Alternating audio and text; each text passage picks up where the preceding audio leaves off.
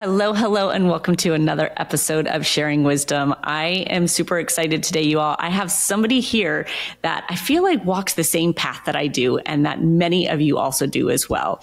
He has a crazy success record in the real estate industry for one, but also for creating several businesses with less time working and more time living. So that is the language that I love to speak. And I literally just had a conversation with a client yesterday about this, how sometimes our mentality of like, you have to put in a lot of hours, you have to work a lot in order to get what you want.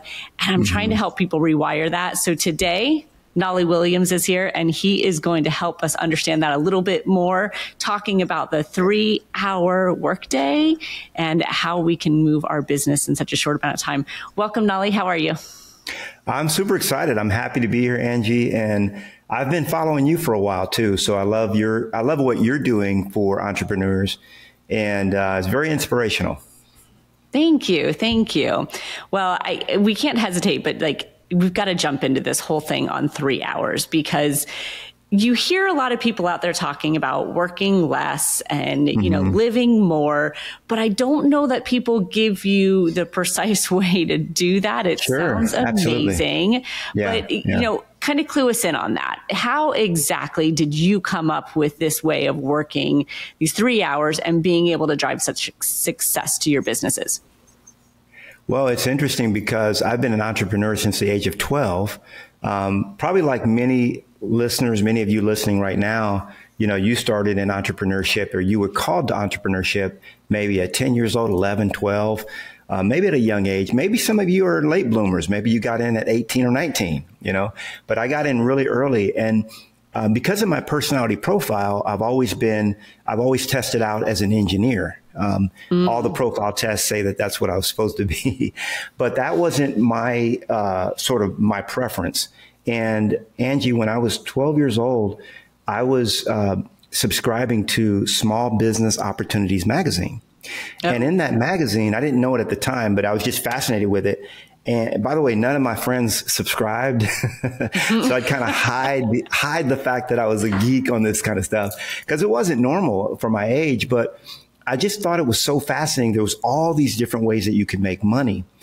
And over time, what I've come to realize, I've been an entrepreneur since age 12.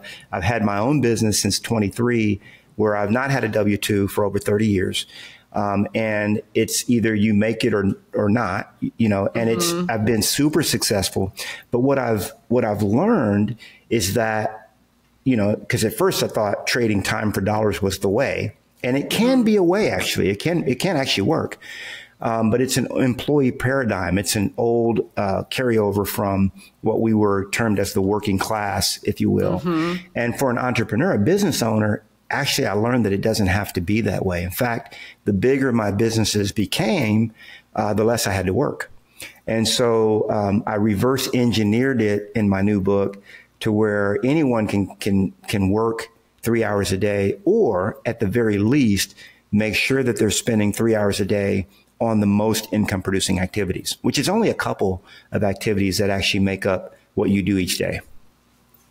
Yeah. So. And I want to dig into that more, because, and let me ask you, when you first started these businesses and you've created several successful businesses, but do you always take that approach right from the beginning? Because I think most business owners find themselves, the bigger they get, the more work they have, the more in the weeds they get, and the more things they have to tend to, which actually ends up capping their business.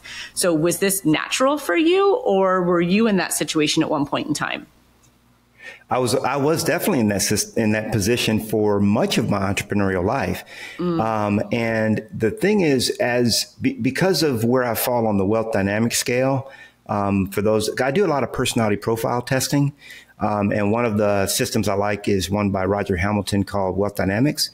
And where I'm at on that, I love the DISC also, the DISC profile. But where I'm at in that system, the question that I'm always asking is, how can this be done without me? How can this be done without me? It's kind of a different question than I think a lot of entrepreneurs ask, but it's only because of the way I'm wired. Okay. So, many entrepreneurs, and myself included, I feel like we're wired to work. But what we've come to notice, and the research has shown, and we're talking about Harvard studies. I've got so many different studies in the book and research, because, McGraw-Hill, when they publish a book, you've got to have all the research and all the data, all the data points. And what we've come to learn is that what most entrepreneurs do during their day, there's only about 10% of it that's moving the needle. In other words, if you're looking this year, let's say you want to make $1 million or 500,000, whatever your number is, there's going to be about 10% of the things that you do every day that move the needle 90%. And the other 90% of the things that you do move the needle 10%. So what I'm teaching with my 7-step process in the blueprint is that you basically want to focus on the 10%, focus on the things that are really going to move the needle. And then you can delegate everything else to someone else. But yeah, just like most entrepreneurs, I work 10, 12, 15 hours a day, until I realized that there's actually an easier way. I think one way to put it, and this is when I do my seminars, I kind of share it this way. If I owned a McDonald's restaurant, I think they still call them restaurants, Angie. I'm not sure. But anyway, if I owned a McDonald's, something like that. I don't know.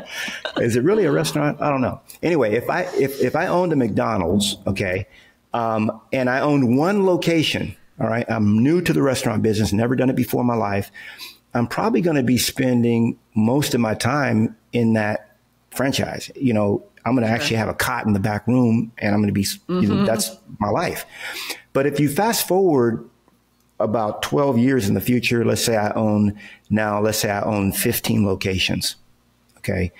Well, realistically, now I have 15 managers, one over every location. And then I have a team of 3 people that manage the 15. And then I might have one COO or a couple CEO or a couple other people. Sure, I'm still the chairman and founder, but I'm only reporting to anywhere from 1 to 3 people. Right. And in reality, I'm doing a lot less now than I did when I owned one. And the reality is, all businesses, the natural trajectory of any business goes from I to we to they. First, every business starts off with I do it. I'm the one. Right. I started my business. I do it all. Then it's we do it. I have a team, and other people are doing some things. I'm doing other things. And then if your business is on a natural trajectory, it eventually becomes they do it. Now you're a business owner, and you're living the true epitome of what a business is supposed to be. And that's a business exists for the owner. It's to serve the needs of the owner. There's a lot of reasons why businesses exist, but at the end of the day, if it doesn't serve the needs of the owner, then it's out of balance. And so it took me a while to kind of understand this and reverse engineer it to where I could teach it to others. But it's really been fun, because my thing is all about helping entrepreneurs cut a 5, 7, or 10-year learning curve off of what it's taken me or what it might take you without having this information. Yeah. And I love that. And I think it's really interesting. And I want to dig into that a little bit more, because that learning curve, I think, is a big piece from a mindset perspective. When you talk about you being like at the heart of the business in the beginning, the I piece, I think it's really hard for entrepreneurs to believe that they don't have to be the I anymore. That you feel like, it's my business, it's my dream, it's my vision. I have the ideas, like, without me, what is my company? And that's hard for people to think, like, nobody else could do it better, and I've got to be in it. Thoughts on that? Yeah, it's like me walking in. If I walk into a JCPenney and say, hey, I'm not going to buy a tie here unless JC personally attends to me. I'm not going to buy anything. I want to see JC. Well, that's ridiculous. And at the end of the day, your business is actually doomed to stay small when you have that kind of mindset. JC had to have the mindset at some point that, in order for me to actually scale my business, it has to be without me, and it doesn't matter what works. It only matters what duplicates. That's one of my favorite quotes that I've heard. If it doesn't duplicate, it doesn't matter is another one. And the reality is you can't really scale your business if you can continue to adopt an employee mindset, because the reality is, Angie, that most entrepreneurs, what they've done is they've gotten out of the rat race. Kudos. That's really good. Right. But what they've done is they found themselves now on the hamster wheel. They've just traded one hustle for another. And while it is true, just like building a house, there's a lot of hustle and grind that goes into the first 9 months or 12 months to build that custom home. But once that home is built, you should be able to live in it. And that hustle and grind should change to ease and flow. And that's the natural trajectory. So let me give you a quick story, and then that I think will cap it. So for me, I'm all about systems and processes. Okay.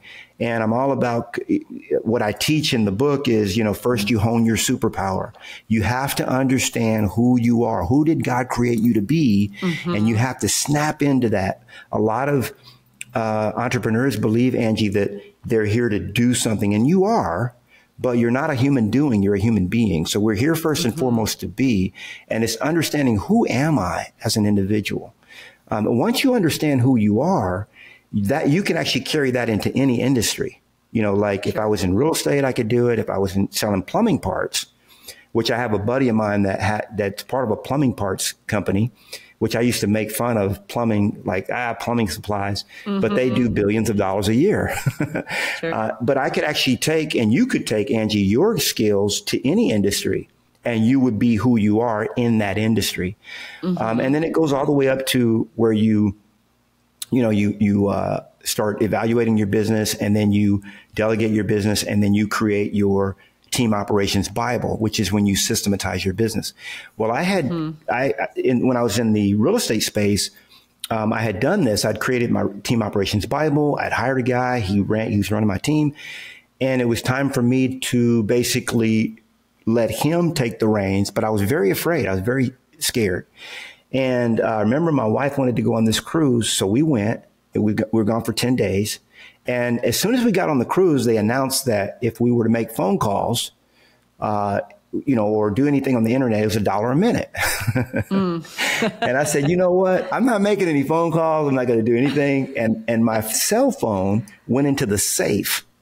Now, you're listening right now. Ask yourself, when's the last time you put your cell phone and your laptop away for 10 days? Right. Okay. Right. As an entrepreneur. Unheard of. And what I say, Angie, is if you can't do that, then your business needs a healing. Okay. So and most business owners can't do that. And I'm not knocking you if you can't, but I was in the place where I was like, can I really do this? I'm going to do it. So we went for 10 days. We had a great time. We had lots and lots of fun, but I knew I was going to get it, because I did not tell my operations manager that I was going to not be in touch at all. I didn't mention that. So I knew that his name is Hollis. I knew Hollis was going to let me have it when I landed in Florida. And so the first thing I did when I got off that plane, Angie, was shaking fingers and shaking hands. I called Hollis. I said, man, I'm really sorry. I let you down. I didn't have my phone, this and that. This is what happened. But just give me what's hot. Give it to me hot, and I'm on it. I'm ready to go back to work. And he said, Knolly, did you need anything? I said, yeah, I'm calling you from I'm in play. I'm on my layover, and let me know what's hot, man. I'm back in action. He said, Knolly, I'm real busy right now, but if you call me tomorrow, I might, I probably can help you, but I'm in the middle of something. Did you need anything? And right then, Angie, I was both, I hate to say it this way, but I was pissed off. I was upset. Right. I felt like, what do you mean? Dude, this is my business you're talking about. Right. And I was not needed. Say that. This was a blow to my ego. It was a big blow. Right. But so on one point I was a little bit angry, and on the other side I was like, wait a minute. Yeah. I'm onto something here. And I'm, a lot of entrepreneurs, because they hire the same profile as themselves, now we've got two people not getting anything done. Right. And I always teach, Angie, you hire the opposite of you. I've done that very well in my career, and it's worked really well. But not only does it work for me, but it works for any business that wants to scale and that is ready to scale. Yeah. And it's not an overnight journey, by the way. Sure. Yeah, absolutely. And I think that story, I love the story. It's such a testament to what entrepreneurs put in their minds as far as the story of how needed they are and how they have to have their hands in the everyday, nitty gritty in order to make it survive, when it usually isn't true. But I've got a lot of questions for you. You gave us a lot of detail there. First, I want to go back to that wealth assessment you were talking about, or the mindset. Tell me what that was again, and tell us a little bit about it, because I have a feeling a lot of people don't know what you're referring to. Yeah. So when it comes to honing your superpower, one of the things I teach is that you have to understand who you are. And I used to watch when I was a kid, it was called the Justice League. Okay. I'm dating myself, but it was before the Avengers.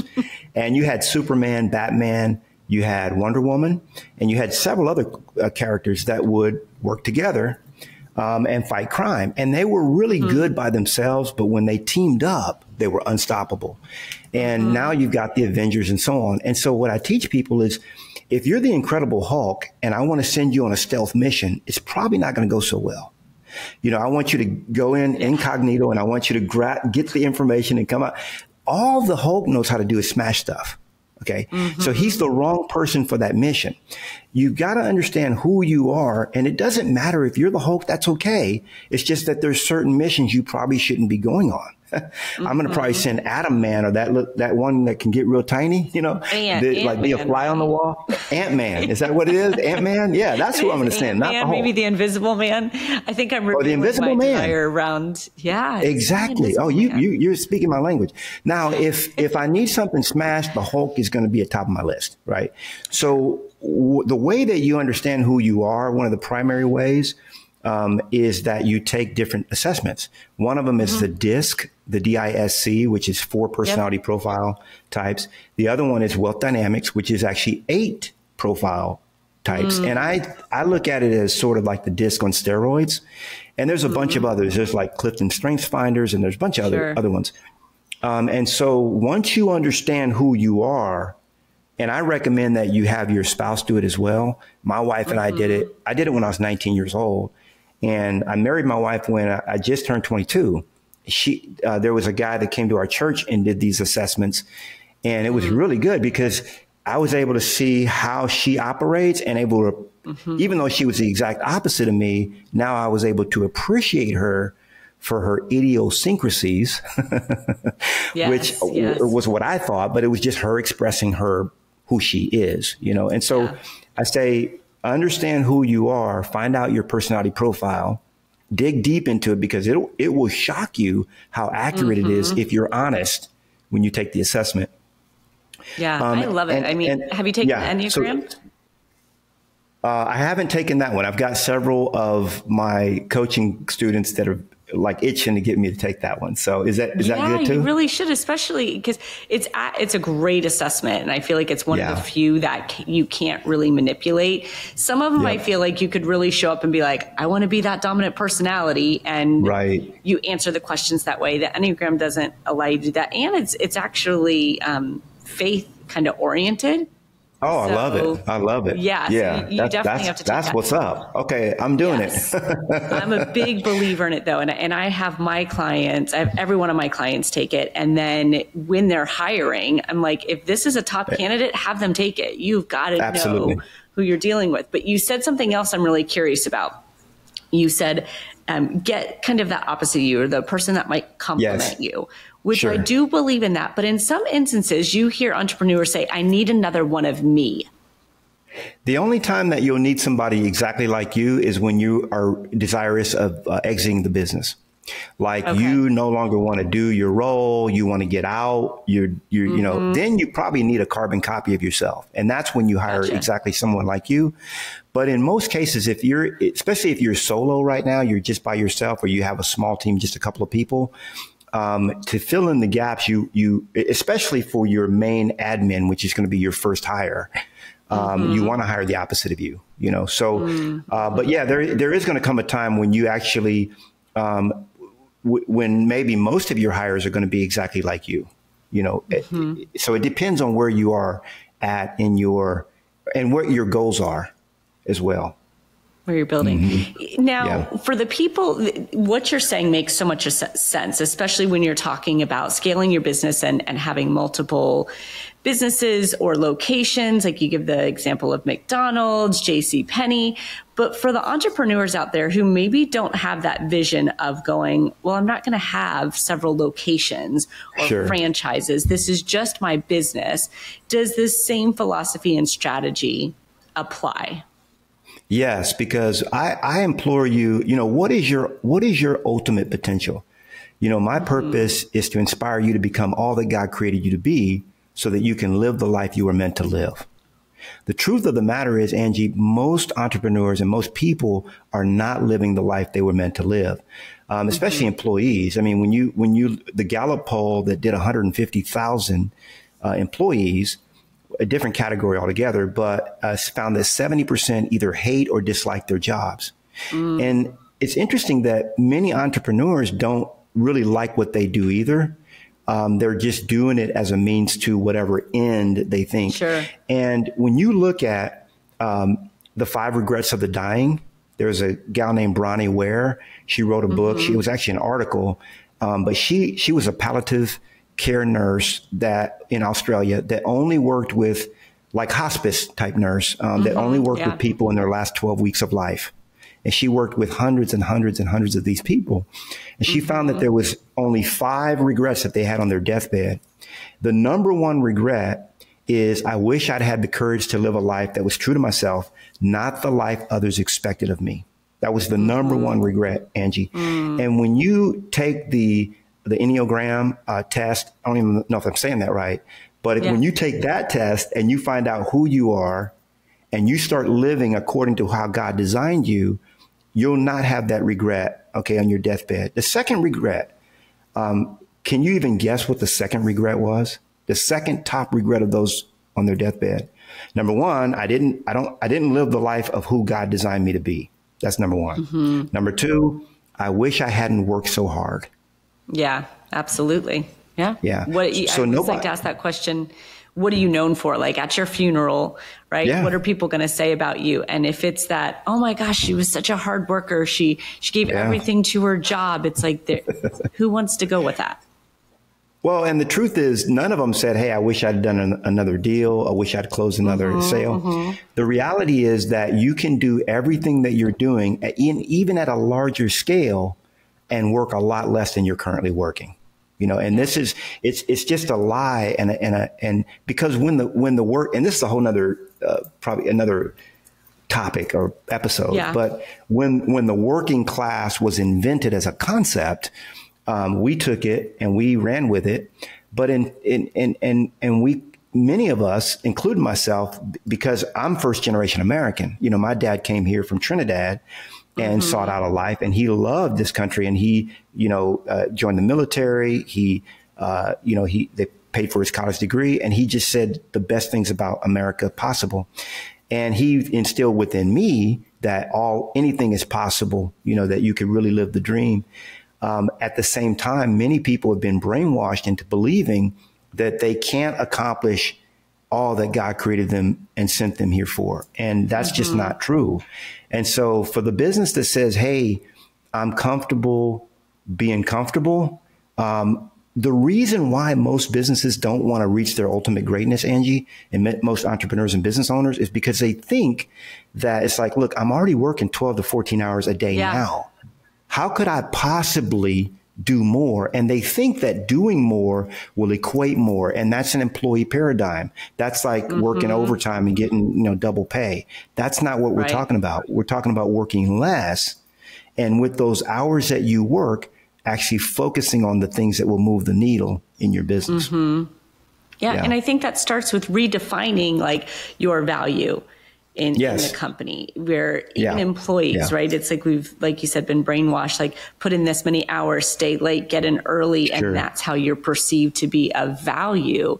And really the majority of the time that people take at their desk is wasted.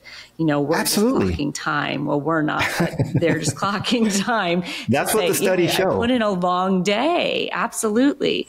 So, I want to kind of question this, and this just kind of came to my mind, and maybe you can speak on it or not, but we can just have a conversation around it, is that talking about like what you were made to be here and what God put you on earth to do and share those gifts and passion. I think that a lot of people don't pursue that because they don't associate being able to make money doing it. There's a disconnect between like, this is what I'm passionate about and these are my gifts, but here's what I can go do to make a paycheck. Sure. And that's what keeps us, I think, from really, one, working from a place of passion and living our best life. So when we start to merge those together, I think really it's understanding like when you work from a place of passion, your results will show up for you and you will be super successful. But I'm curious your thoughts on that, why people get on that, unhappy path of just a means to an end and making the paycheck versus pursuing the passion. It's interesting how scripture says that, when you're in the center of God's will, success will overtake you. What that means is it will chase you down and tackle you. Like you can't not be successful when you're doing what you were designed to do. It's a misunderstanding because most people ask the wrong question. I hear people say this all the time. I can't afford that. That's the wrong question. Or it's really a bad statement. It's an affirmation, actually, is what they're doing. They're making an affirmation. The better question would be, how can I afford that? And when you start asking different questions, you start understanding different paradigms. I remember when I was called to in the seminar business, and I was doing really well in real estate. I started, I was in the music business for 10 years. I started that business with $1,800 that I'd just gotten from friends and family. Didn't even have a startup capital. And within 5 years, I was making over $150,000 a month. And I was in my 20s. I was 29, made my first $1 million, got into real estate, sold over 1,000 homes my first 10 years, made millions and millions and millions of dollars doing that. And when I had just sold 153 houses in Austin, Texas. I was the #1 ranked by Austin Business Journal real estate agent in the city out of 9,800 agents.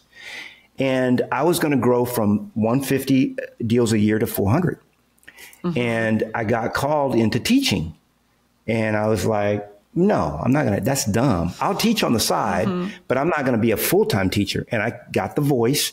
Says, no, this is what you're going to do. You're starting next year. I was like, nope, I ain't going to do that. And, but I've always been in tune, and so with the Lord. And so I was like, I wrestled with it and I just couldn't sleep. I couldn't get any peace. And I said, okay, I'll do it. But there is absolutely zero way I can monetize this. I mean, I was making a lot of money in real estate and I like making money, by the way. I tried broke. I didn't like it. All right. And I've been through bankruptcy. I've been through foreclosure. I've been through all that, in my life. And so, I've had very hard times. I was an abused kid. I was physically abused, mentally and emotionally abused as a child. And, so I was like, I don't want to get into the teaching business because I can't see the money in it. And I just wouldn't do it. But that was naturally where I was being called. And so finally, it's 2014. I said, you know what? And I was upset. I said, I'll do it. But I'm probably going, I'm thinking the worst, right? But I said, no, I'm going to go on faith because I know where God guides, he provides. I'm going to believe, but I can't see a way to make money doing this. I just can't see it. And so, I started it and it was, it was, my first gig. I got to speak 150 people. They didn't want to pay me anything. I told my wife, I'm not going to do it. They're not paying. And she said, well, what happened? I said, they're not going to pay me anything. She said, you call them back right now and tell them you'll take that. And I said, no, I'm not. They're not paying me. She said, you're going to speak. So I started speaking for free. Now I'm doing it for free. And I'm like, what is going on here? So 2 months into this, Angie, I went to a conference and I was trying to market a product. Nobody wanted it. Okay. And finally I was talking and everybody kept saying, well, what's this book you have? I said, well, I wrote a book and it teaches homeowners how to do this and that. And it helped me do. And they said, well, how do I get that book? Everybody, that's all they wanted, Angie. And I said, well, wait a minute, maybe that's something I could license. So I started licensing it. And lo and behold, within a few months, I was making about $70,000 a month in the seminar business with a great product. And I was providing way more value than I was getting, you know what I'm saying? And I did not see a way to make money in that business, but I was obedient to the calling that that's where I was supposed to be. And a lot of people don't know how to monetize. I mean, you do great coaching, Angie, with people on how to monetize their passion. And the reality is every passion can be monetized. It doesn't matter, it doesn't matter what you do and what you're good at. It can be monetized if that's where you're supposed to be. So you got to understand where you're supposed to be, get in that space, and you will get paid for doing what you'll be rewarded. I should say it that way. Yes, I love that story. And it's really true in the sense of but I think you have to not start with what you're going to get paid and how much. That can't be your primary you can't focus be that can't be it. beginning. It can't be it. Your story shows that you have to focus on what you're being called to do. You have to focus on that passion piece. Where your gifts are, and then it will be shown to you in some way, shape, or form of okay, this is how you're going to make money doing this. It's almost as if you had to kind of prove to yourself and prove to him your obedience before he revealed your full path to you. So there's a scripture that says you will hear a voice saying to you, whenever you turn to the right or to the left, you'll hear a voice saying to you, this is the way, walk you in it. Okay. But the voice doesn't come until you turn to the right or left. So you don't get the voice. Okay. It's like the woman on the shore that says, okay, I'll get in my boat. And once I'll get in the sailboat and I'll sail, but I got to know where I'm going first. And I suffer with this because I like to know everything, all the details before I launch. And we call that FTL, right? Failure to launch, because you got to have everything perfect before you launch. And it's no, that's not quite how it operates. Whether some people call it quantum dynamics, quantum field, that's just where God lives. But the reality is, once you get your boat off the shore and into the water, then you'll get the instructions. So it doesn't work the other way around. No. And a lot of people just don't understand that. Well, it's that craving for security and stability. And sometimes I think a lack of faith and trust in whether it be God or whether it be in yourself, and all part of the pieces that, what I deem and what I refer to as the non-negotiable in the book that I recently wrote, because you have to have all those pieces in order to make that leap, in order to just get your boat off the shore. And I think most people suffer from this, I've got to have that perfect plan. I have to know that this is 100% going to work out. And I mean, how many things in life are 100% guaranteed? It's so foolish, because if you were to calculate, for example, if I was to calculate, and you just do this on any important business decision that you've ever made, you'll notice that there's this unseen hand that's been guiding you every step, if you care to watch and listen. And it is impossible. All the variables that have to happen in order for you to, let's say, for example, how did I meet my wife? Well, there's no way I could have orchestrated that. First of all, I had to move from Los Angeles to Texas. She had to move from South Texas to Austin. And then we met, we started going to the same church. Then she had to try to hook me up with her niece, because my wife is 9 years older than me, and her niece is my age. So I was 18. Her niece, I was I think I was 19, 20. Her niece was 19 or 20. And so she was connected. Oh, he's a nice guy in church. And then in the process of that, niece didn't like me. I didn't like her. But her aunt was nice. So we started hanging out. We weren't romantic or anything, but we just became friends. And I was trying to help her find somebody her age. She was trying to help me find somebody my age. And then we were like, wait a minute. So that, trust me, I could not have planned that. And anything that you've ever done that's big like that, there's so much what we call sort of, quantum, some people call it quantum entanglement, but there's so many different things that there might be a million things that have to happen in order for that. Absolutely. From the beginning of the universe, all this stuff has been. Here's a quote I want to read, and because I think I love it. Okay. And I'm being asked to read this right now. So it's Gary Halbert. He says, properly exploited, One good idea that occurs while walking on the beach could be worth more than 10 lifetimes of hard work. And when you think about that, Angie, and most entrepreneurs don't take enough time off. And when they're on vacation, they're thinking about work. They'd rather be working because it's a dopamine fix that they're getting, that they don't realize that that's what workaholism. But you could be, when I started taking time off, I started now tapping into this knowledge, and I started getting ideas that were not coming from within me, right? And I've created things that I could have never created being stuck in the weeds and stuck in the hustle and grind, you know, and the minutia. And so when you start, does that make sense? Yeah. So for sure. I mean, I preach it all the time to my clients. You have to have that stillness. You have to have that space. Yeah. And without it, you know, you don't even have the capacity to let things come into your mind, to be that creator for your business. And I think that's where we align a lot on, you know, is this live more kind of philosophy. I'm very much of the belief that if we don't proactively take responsibility to put the things that are important to us in our life, we will never, ever tap into our full potential. We'll never be on that path to using our gifts and contributing what we really could, which is in the end where we get that joy and that fulfillment. That's right. So many people believe that we've got to, you know, put everything else first besides ourselves and besides the things that are important to us. And it's so counterproductive. It's counterproductive. You know, there's 14 life areas. I call it the life abundance wheel. And as entrepreneurs, and me, myself, I learned to only focus on one area. I mean, obviously spirituality was big for me, but a career in business is another area.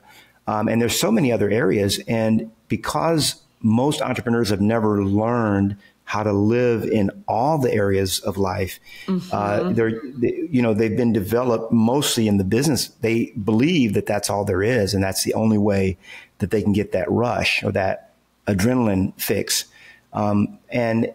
But the reality is there's so much more. Let me say this real quick too, Angie, because I don't want everybody to get the wrong idea.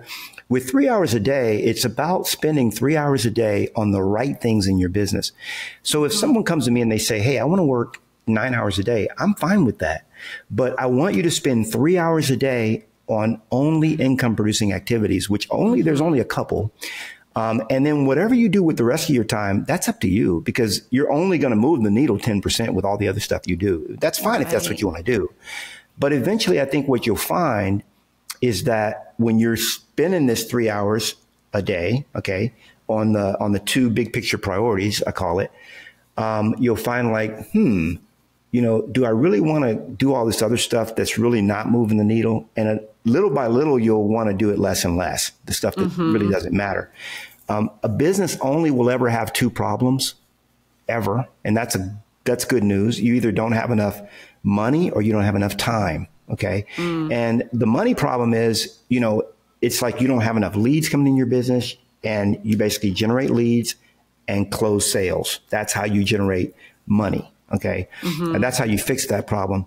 Once that problem is fixed, just like a restaurant, maybe they don't have enough customers and they're trying to, but then pretty soon maybe they get on HGTV, or maybe they're on the Food Network. Okay.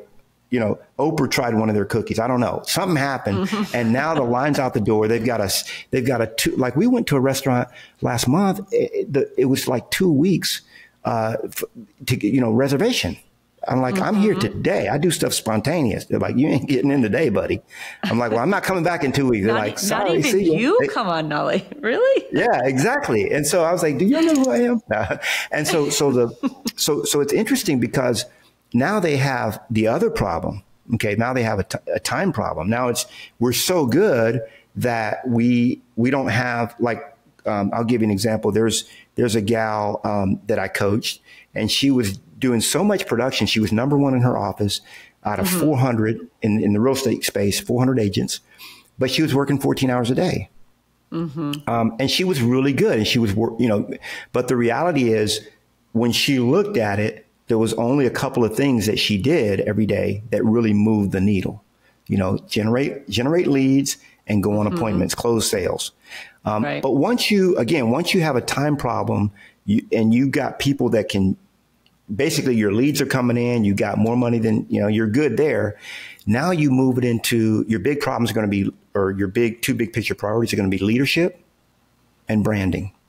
That's how you're going to spend your 3 hours on those two things. 90 minutes of leadership, 90 minutes of branding. Branding is like, your podcast, your YouTube channel, your social media, all the stuff that you do in that area that you haven't hired people to do, that you, your TV show, things like that. And then leadership is going to be leading your team. All the people that are doing all the stuff that you once did, you've got to provide daily and weekly leadership to them so they know what to do and how to do it and doing the right things in the right order. So it's actually very simple to solve the problems of business, but you've got to do them you've got to do the right things in the right order. Right. Absolutely. So I love that, breaking it down in these two pieces in the initial phase, two pieces in the next phase.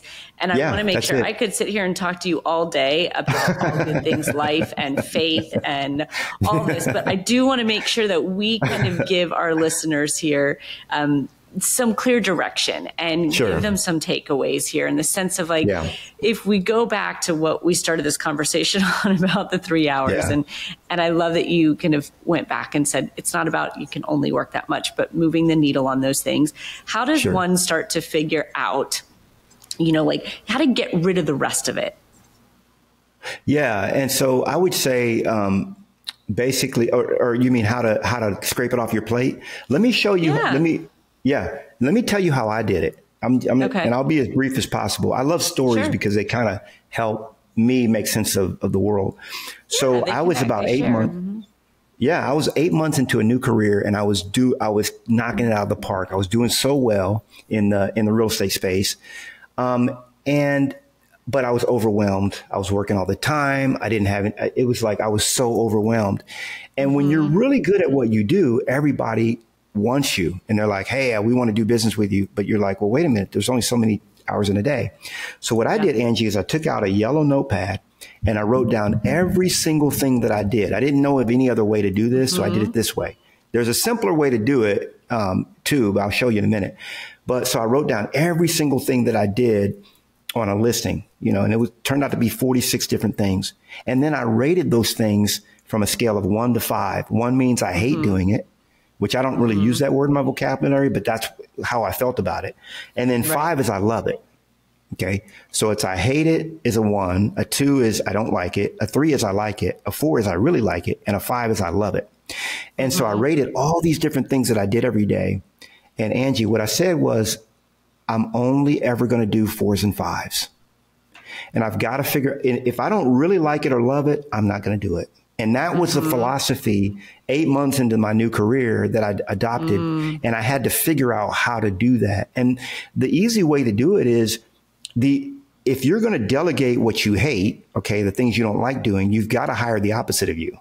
Because if you hire the same as you, the person you delegate to is going to hate their job too, just as much as you did. But you hire the opposite of you, they're going to love filing and paperwork and systems and all the other stuff that maybe you don't love doing. Okay.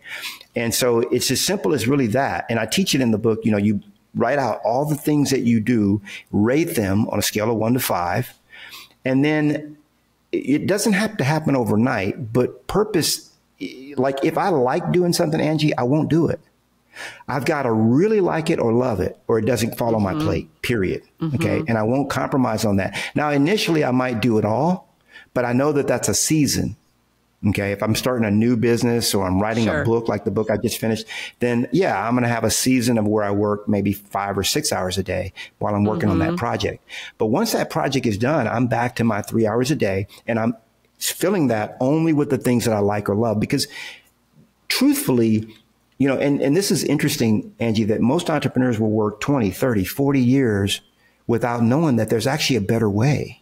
There's an easier way to earn all the money that you desire and not have to work as much as you're working. Why do you think that is? I think there's 2 reasons. One, I think is because we love working. I mean, we really like it.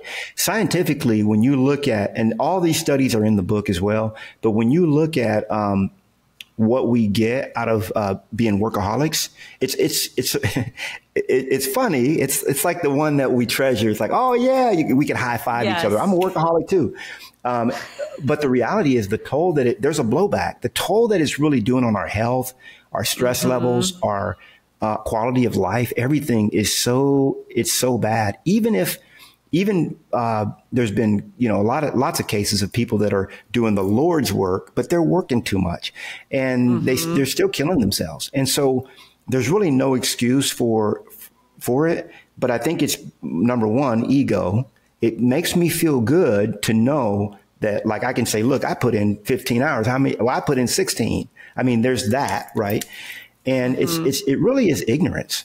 Because when you think about it, Angie, when we were created in the Garden of Eden, we had no job. There was nothing for us to do. I mean, we tended the garden, but it was like, hey, you could relax. Everything was good. We had everything provided for us. Okay. And when you really look at it, work came as a result of a curse. Okay. The earth was cursed. By the sweat of your brow, you shall now eat bread. And we now embrace it like it's a great thing. Like it's great that I'm working 16 hours. Well, that's idiotic. So it's because they don't know a better way. And if they find a better way, it's ego a lot of times won't allow me to go with a better way, because then I got to it's embarrassing to say I work with 3 hours a day, man. Are you lazy? What's going on? That's, what I'm saying? So there are some myths around 3 hours a day, and I break them down in the book. And there's a lot of common questions around it. But in reality, it is, I have time freedom. I have the holy grail of freedom, which is what all entrepreneurs want. And if you want this, then you've got to create a business for yourself that serves you, not the other way around. Most people don't own a business, Angie, they own a job, Right. And the holy grail of freedom is time freedom. I work when I want to work. Location freedom. I work wherever I want to work. And financial freedom. I have far more income than what I spend. And so it really is it is what most entrepreneurs want. But again, the ego a lot of times won't allow me to have it. Sure. Yeah, the ego and fear. If you think people fear is a big one. Being able to succeed at it, shame. Guilt, absolutely. A lack of being in the present moment, really. They're either going to the past and having that guilt, regret, remorse, or they're going to the future and worrying and fearing and having that anxiety. So much of it, I think you have to be anchored in the present moment to be able to do that. In order to have those, the holy grail of freedoms there. So it's fascinating to me too. There's this shift, as what we're kind of evolving. It used to be like work, and you started to get trophies for working the most, for almost being burnt out. And I pulled an all-nighter and I did all this. And there's a lot of leaders and coaches who kind of preach that. And then there's the new way of going, hey, you can work 3 hours in a day. You can work only 4 days a week. And I think people get stuck going like, well, what side am I on? What's the cooler side, or what people are going to think of me? And that even, especially in a company, it's really hard to make a decision on your own around that if you feel like your competition is in one side, right? Yeah. And it's interesting because shift. Yeah, it's fascinating. But the reality is, whichever way you decide, like you say, hey, I want to work 8 hours a day. That's how I want to work. I want to be like, which is basically a concept from the Industrial Revolution. That after Henry Ford kind of came up with this 8-hour day, then it was standardized and all that. But the reality is it's an old construct. And if you look at what's happened in the last 100 years, everything has evolved. Like the medical industry has evolved more in the last 100 years than all of recorded history. Same thing with, technology. Same thing with, health, the health medicine field, food, all fields have advanced. Well, food, maybe not so much. But our information's there, but how we're implementing may not be there. But the reality is we have so much knowledge, but the archaic 8-hour workday is still in play. And I get it. I get it that there has to be workers, there have to be people, but for the owner, there's a possibility of a different way of living. And so what I tell people is at least you're doing it by design. If you want to work, you can work as like Warren Buffett doesn't have to, but he loves working. Like that's what he wants to do. He wants to work all the time. Well, if you do it by design instead of default, that's okay. Okay. But if you're living by default because you're in fear, what's going to happen when I'm not if I'm not grinding, I got to grind all the time because if I, take time off, it's going to fall apart or whatever. And maybe your business isn't set up enough to where you can step back. And that's what I basically help people do in the book. It chronicles how to set everything up to where you can actually enjoy this. But I want to give people choices. So like you said, if you can choose either way, but don't have the choice made for you. Most people, Angie, are making their choices out of lack. Yeah. Out of lack. Scarcity, they don't have enough. So they're having to do this. And I want you to make it as a choice that, look, if I want to, like me, if I want to take, the next 6 months, if I want to take the next year off, it will not affect my lifestyle at all because I have that residual income coming in that I'm good, Yeah. So I want more people to have that choice. It's a shift, from scarcity to abundance for sure. Absolutely. There you go. You said it. And it all goes back to like who you are. Everything comes from you. And if you do not have that in place, your authenticity, your self-trust, your responsibility, then none of that is possible. And it's why I always advocate to, start with yourself. Work on those pieces and then you will be the person who can make that decision, who can work through that decision, who can lead yourself. But without it, you're at the mercy of your circumstances, of your environment, of everything that's going on around you. So yes, gosh, Knolly, I would literally sit here and chat with you all day. Yeah, I know we're at time already, but based on what you said, it's so interesting that most people don't do the work of finding out exactly who they are. And I started doing this work at 19. And because I started doing the work more than 30 years ago, I've come to be desensitized to how hard it is. Because people tell me, man, this is really hard work. But I've been doing this work for over 30 years. Like, who am I really? Like, at the deepest level, who am I? I tell you, it's interesting that you can start coaching someone that's been an entrepreneur for 20, 30 years and successful that's never done that work. Right. And their life is unfulfilled. They're making millions, but they're miserable. Right. I see it all the time. All the time. Yeah.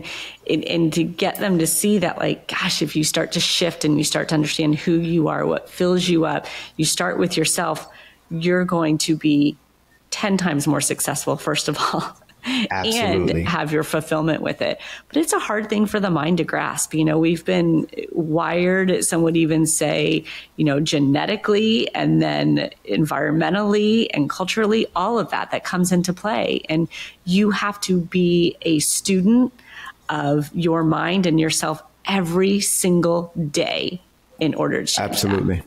You don't stand a we've been chance programmed. Unless you are with yourself. We've been programmed. Absolutely. Yeah, and you're right. people want to shortcut that all the time. They want to just go, give me that quick fix. Tell me how to do it. And it's like, well, start with yourself first.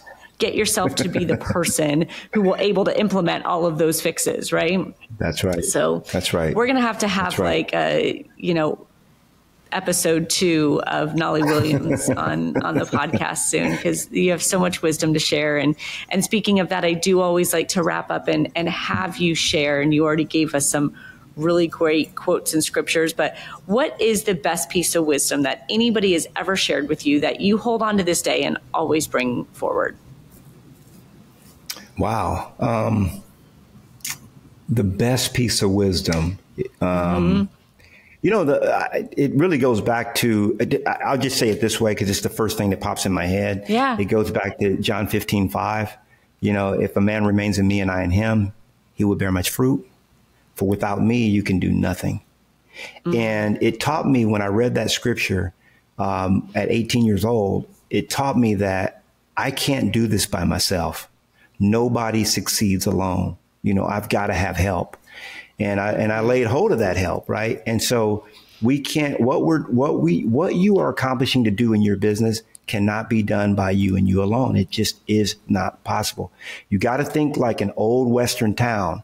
They had a lot of players. You know, you had a blacksmith, you had somebody that owned the store, you had a doctor, you had to have, you know, a couple of farms, you had, you know, the general store, you had, it all worked, right? Yeah, you had a saloon. I get that. Yeah. But they all worked. And in your life, you're going to need different players in order for it. You can't succeed nobody succeeds alone. Yeah. Nobody succeeds alone. So true. So true. Yes. Yeah. Well, it's been amazing. Thank you for sharing everything. I wish we could have dug in a little bit more specifically, but we're going to send people to your book, your 3 hours a day, how entrepreneurs can multiply their income by working less and living more. It's a must read. So you all get out there and get it. Anything else you want to throw in there, Knolly, as we wrap up? Well, I want to appreciate and, you know, I want to acknowledge the work that you're doing, Angie. It's very refreshing. You know, you're very true to your identity. You're living the lifestyle that I speak about. You know, you're able to up and leave and go where you want and, you know, live a very fresh and free life. And so you are an inspiration. And so I thank you for your authenticity and being who you are and showing up that way. And yeah, if anybody wants to reach out to me, if you can spell my name, which is not easy, KNOLLY.com. That's where all things Knolly live, Knolly.com. And yes, thank you so much for having me on. I appreciate you, Angie. Thanks, Knolly, and thanks for that acknowledgement. I think there's no other way to do it than to live what you preach and show by example. So thank you so much.